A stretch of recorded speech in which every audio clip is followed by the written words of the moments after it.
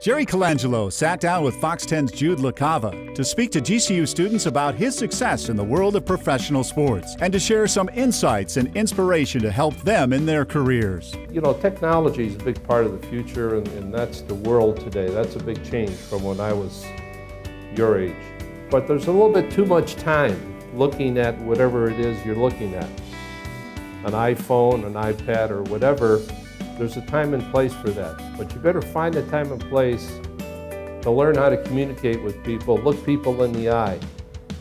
Because if you can communicate in this world, eyeball to eyeball, and feel comfortable in your own skin, you got a chance to do a lot of things. He also reflected on what it means to be involved in the College of Business that bears his name. The fact that I could relate to students at this stage of my life and share experiences and try to offer advice and help young people find their way, encourage them, that is a real honor. It really is. So I feel very privileged to be able to be here and do that.